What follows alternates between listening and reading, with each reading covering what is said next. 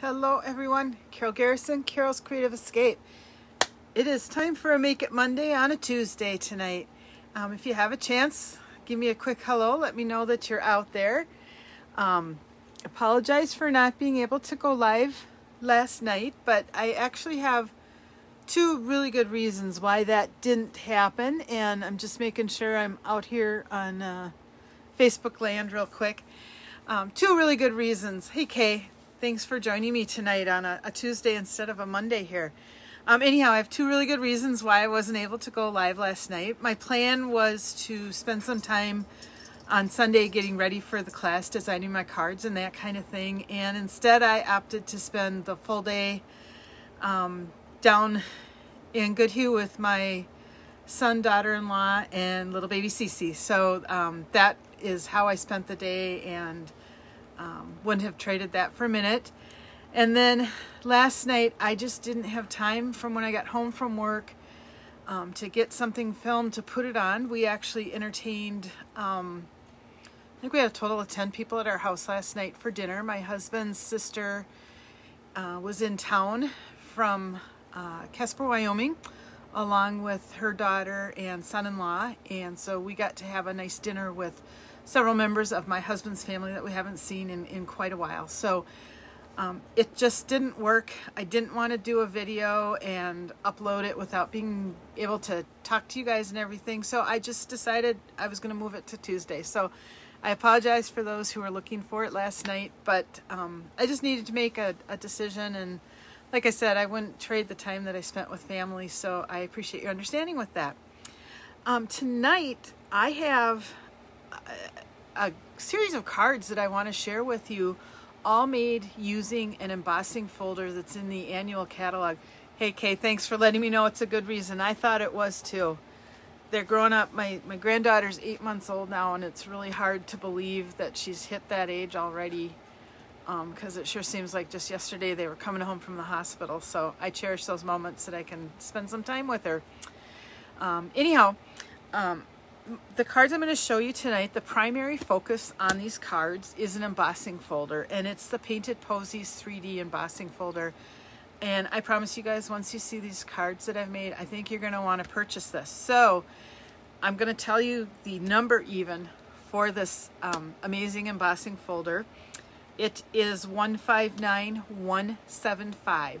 So again, it's the Painted Posies 3D embossing folder, 159175. I just have to tell you, I've got a visitor with me tonight in my craft space. I'm in the lower level of my home, and it's a fully finished area. You know, not a creepy basement, anything like that. Messy, yes, but not an icky basement. It's a very, very nice space, and just looked off to the right of my phone and stuff where I'm recording, and I've got a spider coming down from the ceiling on a spider web, a little web that it's dropped down. So as long as it stays over there, I'm okay. I'm not going to make it move.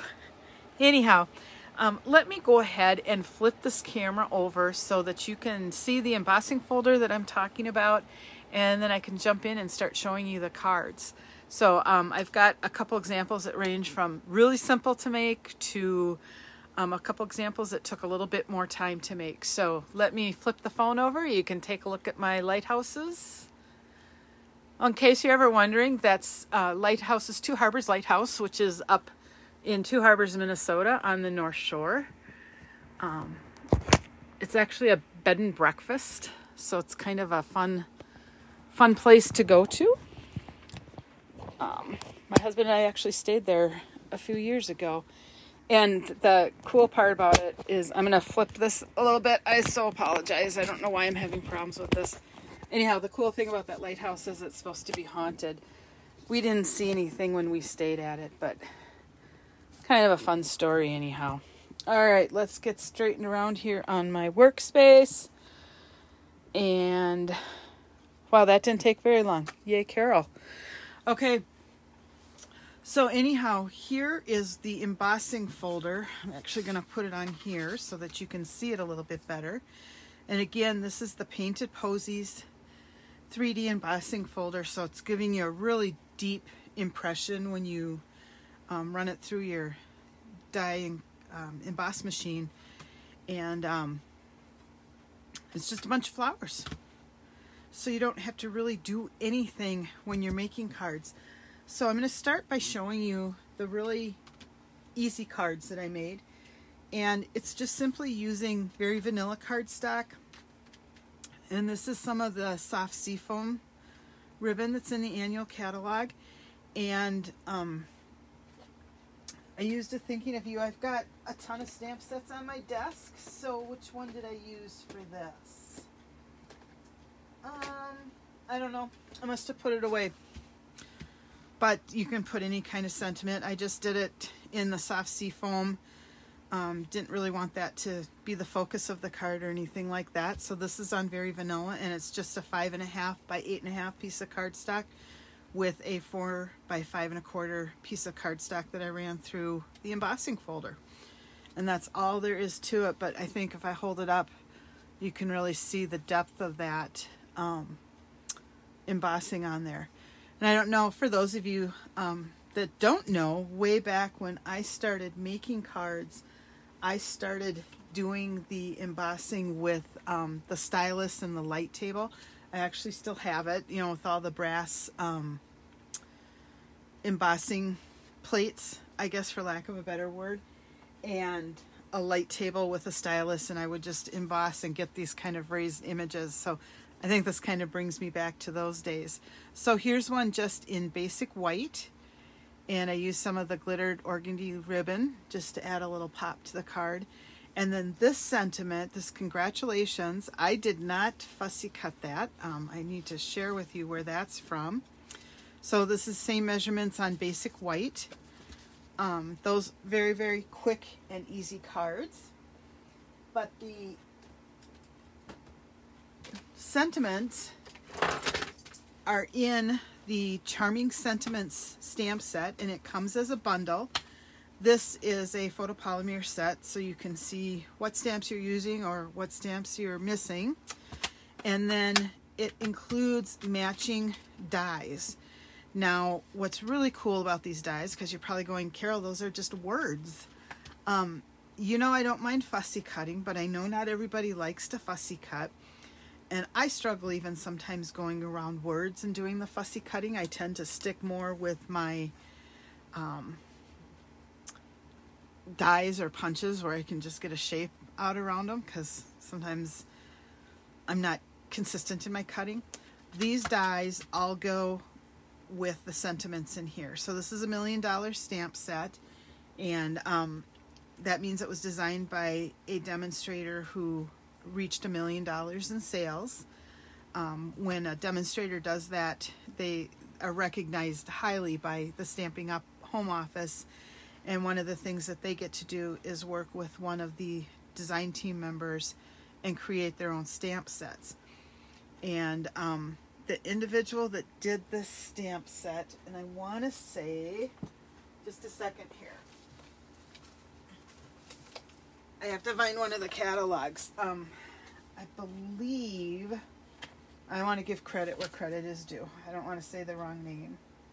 Page 38 in the annual catalog.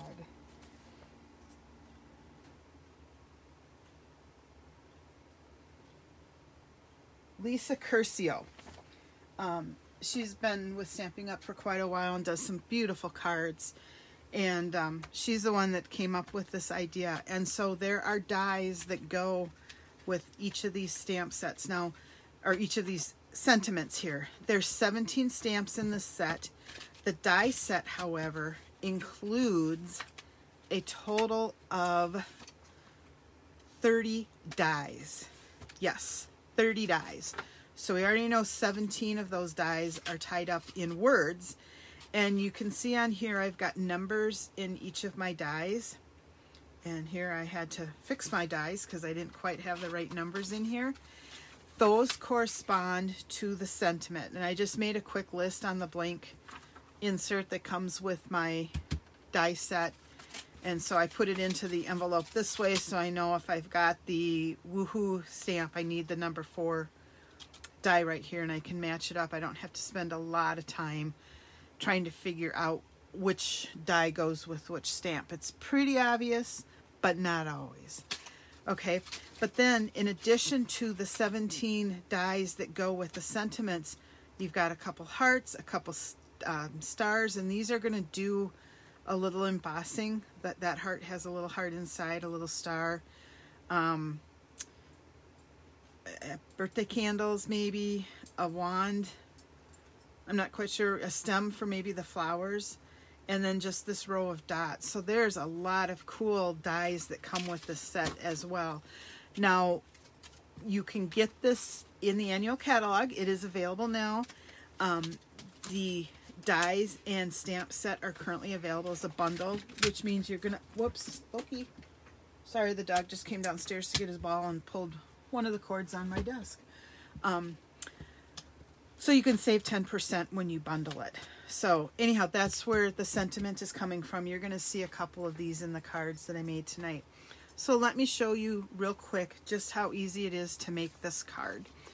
The first thing I'm going to do is I'm changing it up just a little bit, and I'm going to be using a piece of the soft succulent cardstock, and it's 5.5 by 8.5 scored at 4 1/4.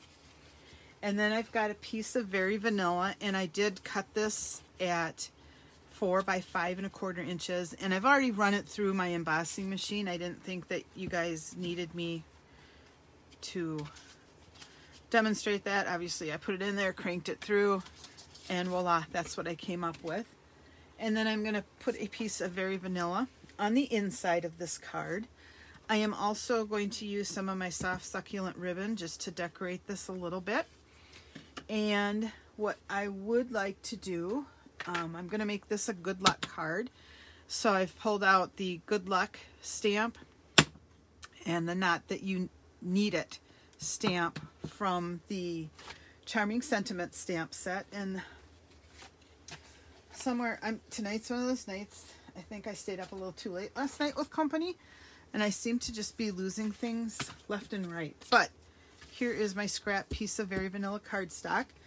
I am going to use Evening Evergreen to stamp my good luck sentiment. So I'm just going to kind of put that right here. And then I am going to use, set that aside, again the Evening Evergreen for the inside sentiment, which is Not That You Need It. And I'm just going to put this hopefully right in the center of my card. Okay? And I will let the ink dry for a minute, and I'm just going to clean off on my chamois here. You can tell this is a well-used chamois. It used to be a light purple, and now it is covered in ink. This is what it looks like when it's brand new. I've cut this in half, but for those of you that don't know, this is what a chamois looks like when it's brand new. It's kind of hard, and when you add just a little bit of water to it, it softens up, and then you can clean your stamps off really well. You don't get the splatters or anything like that. I really like this product, and it does stain this thing. It doesn't matter. I just rinse mine in water periodically, and every once in a while I'll just toss it in my washer all by itself on a real quick cycle to give it a good rinse. But easy. If you don't have one of those, you might want to add it to your collection. All right, the next thing we're going to do is take this good luck die, and I am going to cut it out using the mini machine here. So it sandwiches just like the larger embossing machine. So you'll have a number 1 plate and then a number 2 plate. And then I am going to line up my die. For these word dies, I'm actually surprised how easy they are to line up, even though you can't see everything on here. Let me shove that out of the way for a minute. I haven't had one that I've cut yet, and I'm hoping tonight is not the time when I'm live where I've had an issue with that. So I just line it up, as you can see, And then I just have a piece of washi tape I keep on the handle of my die cut machine. I'm going to throw it right over there, and that'll hold it in place. And then I'm going to take my second number 2 plate on this mini machine. This mini machine is great for these words. And I'm just going to crank her through.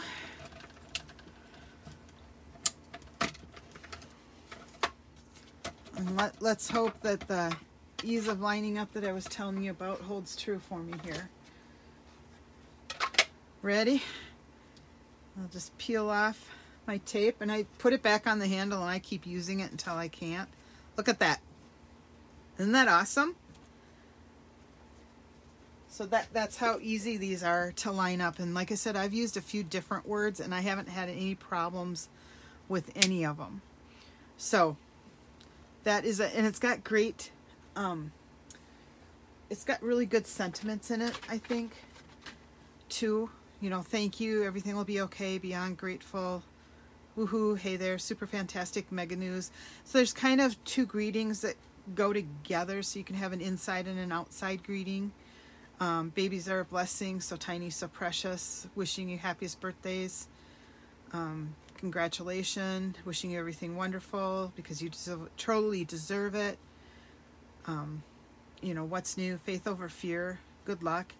Just great sentiments, and I love that I can die cut them out and pop them up and stuff. It just, what this does is allow me to pop it up, and it just adds a little bit more detail to the card. I don't know, I really like them. All right, I do have a spot of something on here, so I'm going to make sure that that gets covered up with my inside piece.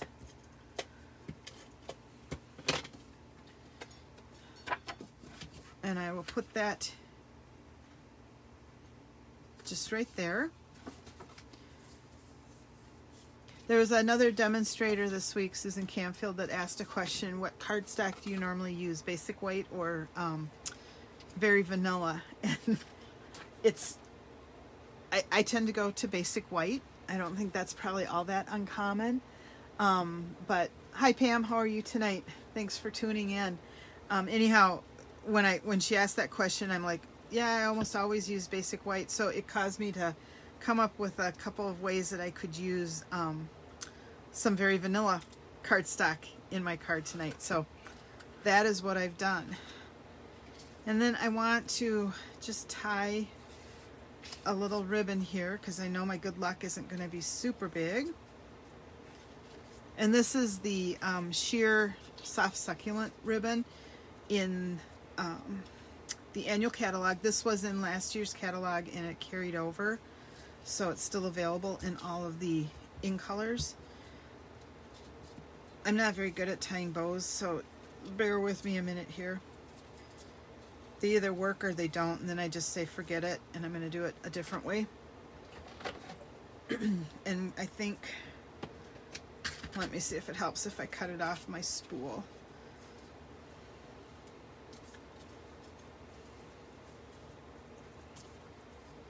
When you're wrapping it around the card and you're tying the bow, you don't have to worry so much about placement yet, because you can always shift it on your card front. It's better to get the bow lined up how you want it. And actually, I don't think that's all that bad, so I am gonna stop right here. Oh, look what I did. All right, not a problem. We're gonna make it work. I cut right through the ribbon I wrapped around my card base. I didn't quite cut through it. Oops. I don't think anybody but me is gonna know. Well, me and everybody that's watching. We'll make that work. Okay. Ugh, we're not gonna make that work because it'll bug me and I'm afraid it's gonna fray. You know, some things I can let go. I can let a spot on my card go easier apparently than I can let the ribbon go. So I'm gonna cut another piece. I'll get that out of the way. Let's try it again here. It was such a nice bow too. Oh well. So did you guys all have a good weekend? I know a lot of the country right now is in some really, really hot weather. We've had a couple days with the heat index up to 100 or almost 100, but our temps are sitting there in the upper 90s, and I'd hoped last night that we could maybe eat outside, and it was just too darn hot for that. So we ended up coming inside, and the bigger problem for me is just this awful humidity that we get. But we're supposed to be getting a break from that, at least for tomorrow. All right, Carol, don't cut through this time. So we'll enjoy at least a little bit of humid free time tomorrow. All right, sorry for that little transgression. What kinds of things can you guys let go on your cards and not worry about it versus the things you have to fix? Make a little comment and let me know. I'm curious. Okay, so now we're just putting that on the front, and then with this good luck, I am finding that a lot of these work really well with mini glue dot or mini dimensionals. If you want to pop them up, they seem to have the right spacing to be able to do that. And I'm actually just going to put 2 on there and put it right here over the ribbon so that it just pops up a little bit.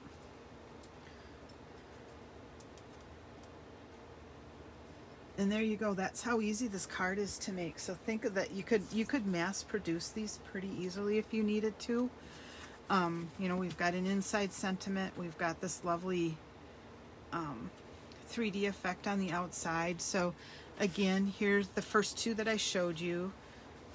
This is featuring soft seafoam and very vanilla. This one's got the soft succulent with very vanilla. And then this is basic white with navy on the congratulations sentiment here. Okay, I want to show you just a couple other cards that I did make, whoops, using this die and the charming sentiments as well, but I kind of stepped these up a little bit, and I knew I couldn't show you how to do it tonight because they do take up a little bit of time.